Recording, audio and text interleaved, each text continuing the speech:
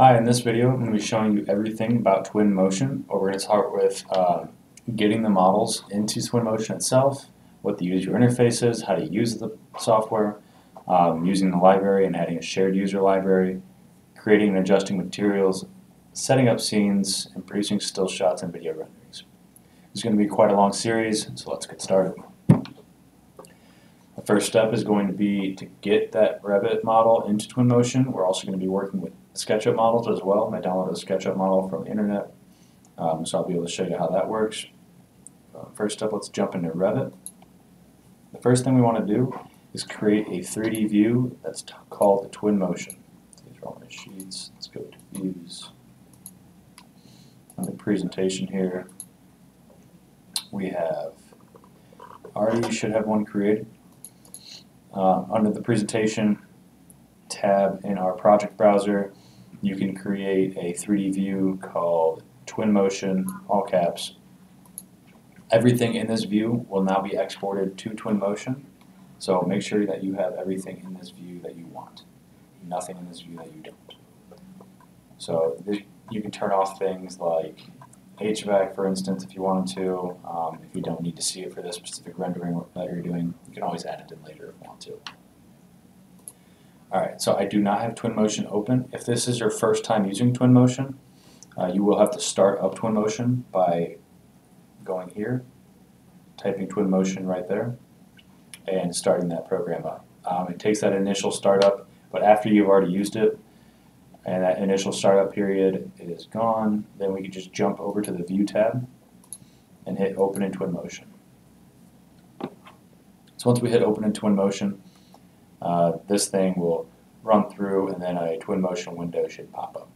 So we'll just give it a couple seconds and I'll be back. Alright, Twinmotion popped up and it gives us this window. So if we already had this project created, you would go to Existing Project and it would pop up a window that allows you to navigate through Windows Explorer to your specific project. For this instance, we're just going to go with New Project just to show you how it works. We're going to go with Collapse being, make sure this opens, or Options is open. We're going to make sure we keep Hierarchy.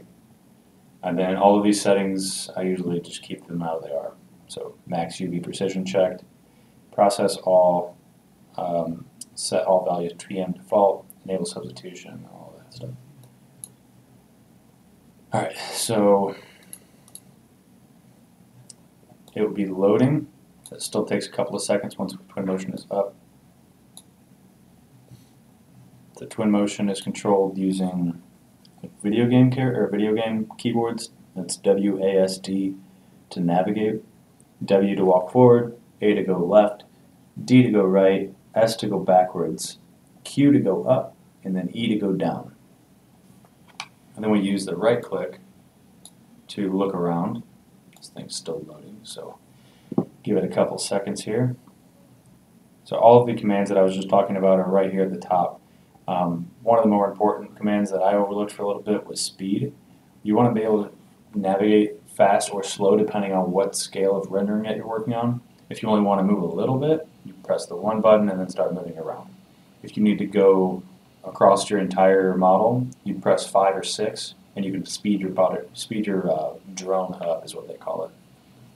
So after this direct link processes, we should be able to look around now, and there's our building. So, first thing that you might notice is the building is floating in the air. That is because our 0 point, if you go into Revit, our elevation markers right here, this is at 100 feet. So level 1 is always at 100 feet for our models. What we can do is drop this down 100 feet. So the first thing we want to do is make sure that we're not in meters. I believe this is going to be in meters, so we're going to go to Edit, Preferences. Also, you could use Control P. Drop down to Unit Systems. If meters is selected, just drop it down to feet. That way you can work in a system that we're familiar with. Alright, so a couple of things here. I'm going to go back to this.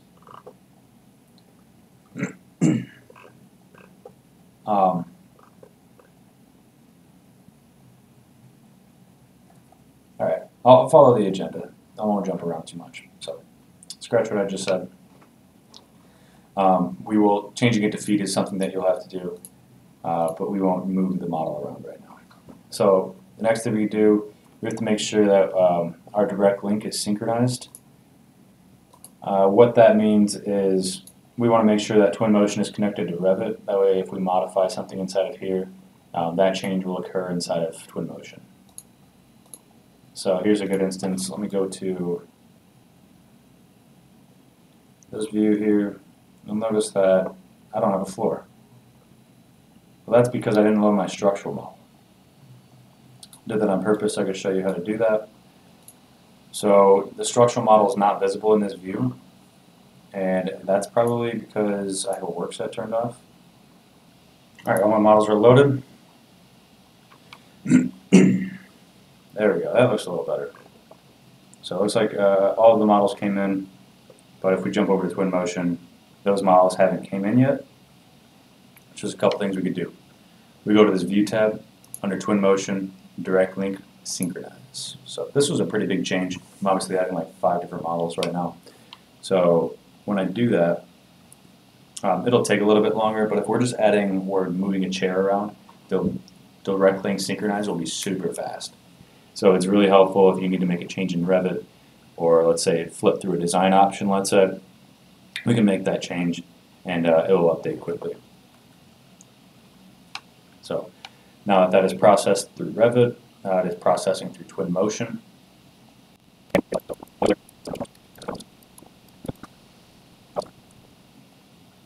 Alright, now the floor and structure is there. The floor is this transparent color. That's because structure has it set to transparent. We can change that material, but we'll get to that in a little bit. Now all the models are in there. If we ever need to change them, we can just come into here and make sure that all of our models are visible, the changes that we want are made, and that's how that will go. So the next step is going to be to save the model. Actually, I'll show you how to open the the SketchUp model. Like I said, I'm going to follow this outline pretty strictly. To do a SketchUp model, it's actually even easier than Revit. SketchUp and Twinmotion have been playing nicely together for some time now. Inside of Twinmotion, you don't even need Revit open, or SketchUp open for that matter, if you have your SketchUp model done. I downloaded this guy's model off the internet, so I'm going to load that up and see how it goes.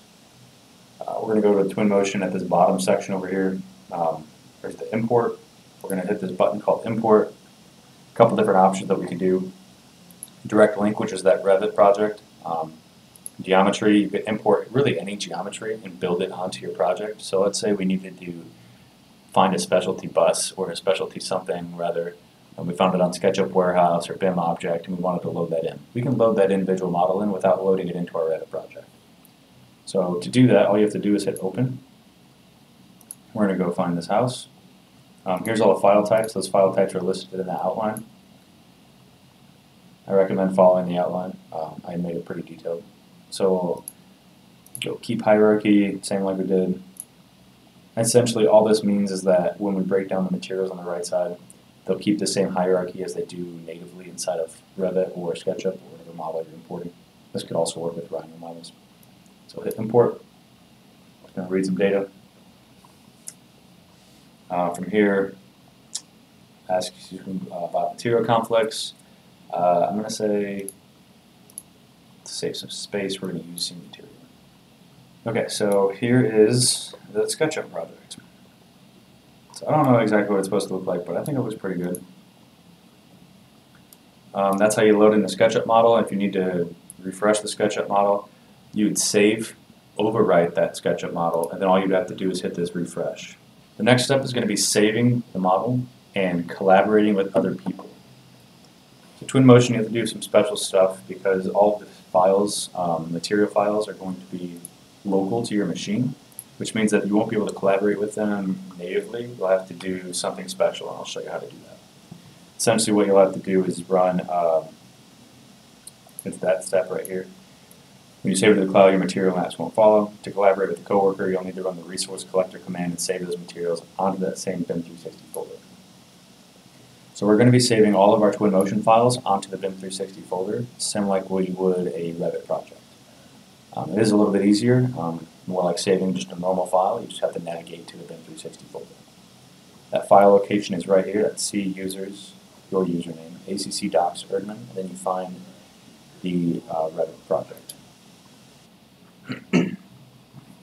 All right, my Twinmotion crashed, so I figured this would be a good opportunity to show you how to open the project if it's already existing. So I just clicked that Twinmotion direct links, or open in Twinmotion rather. It opens up direct link. Let's say that we want to do existing project now. I can go click on that existing project. Let's navigate to where we need to go. And that's going to be inside of this PC. We're going to go find Autodesk Docs, Erdman. I already made this project, so I'm going to go to Riverton, right here. Under Project Files, Erdman, Architecture. We're going to find our Riverton Community Hospital model. And then just hit Open.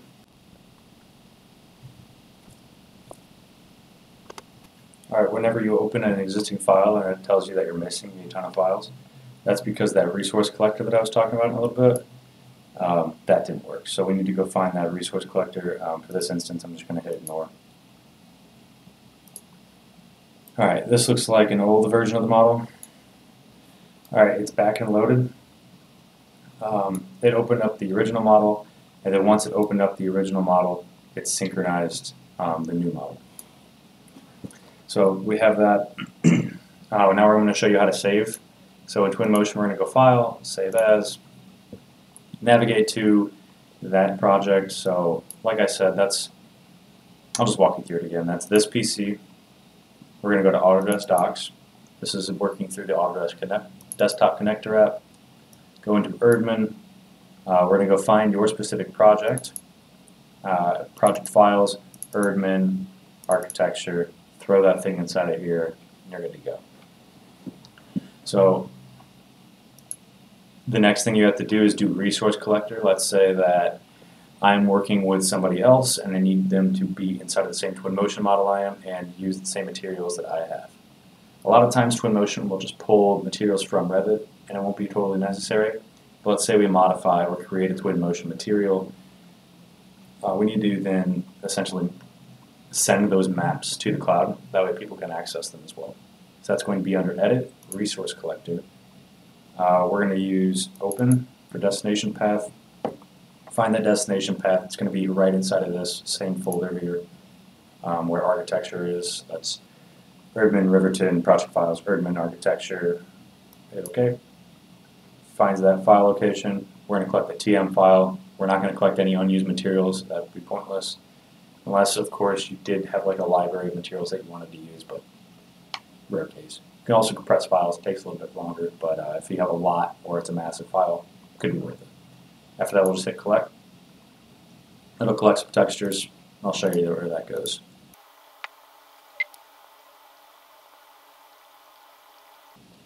Alright, so Erdman Architecture, like I said, it goes right into the maps file, and this will be where all the maps are saving.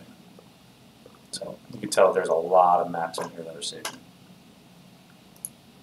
But it doesn't really matter because that space is not being taken up on your computer, it's just in the cloud. So all of those maps are now saving. Whenever somebody opens that up and it says you need to locate missing files, you'll go navigate to that maps folder and tell Twinmotion essentially that that's where those files are located, and it will start locating all of those. Alright, back to this. And we already talked about refreshing it, so I don't need to go through that again. Once the connection is established, like I said, it usually takes 2 or 3 minutes. Now, there's a couple of common issues that happen whenever you're doing this that I want to walk you through because I can guarantee it's going to happen to somebody. Let's say that this model, let's say this model here. We move this model here. Where is the gimbal at? There it is. So remove this model. I don't know, to a wrong location. It's not there anymore. Or let's say we move this canopy as well. Canopy gets moved, and it's like way up there. So is the furniture. We don't want it up there. Sometimes this happens whenever you're syncing. If a file has like on the legacy location, then it will have that same issue. All we want to do, it's a really simple fix, to reset everything in the same location that it should have been in the first place. We're just going to select this whole model. So this is the scenograph. I haven't got there to the user interface yet. This is something called the scenograph, I think that's what they call it. We're going to click on that Revit model. So you can see that's the Revit model right there. You can tell it's selected because this gimbal will show up. We're going to go right here to our Import tab to manage our models, hit this ellipses, and then we're going to go to Reset Transformation on Selection. So that should reset the transformation on all of the materials or all of the objects that we have inside this model.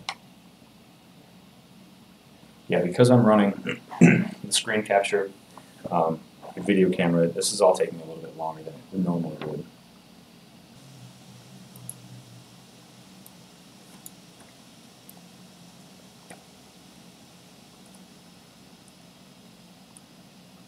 Alright, so all those are now back in the correct location. There and there. Alright. Another thing that might not work, sometimes if you, let's say, shut down Revit but still have Twinmotion open, the direct link connection can break. All we want to do is make sure that direct link connection is secured. What we'll have to do there is, if it's not linked or not connected, this will show like a broken chain link. What we have to do is go inside of here, go into Twinmotion, go direct link synchronize or direct link connections, verify this is connected, and that's all you really have to do. Alright, that takes us to the second section. Join me in the second video for more on the user interface.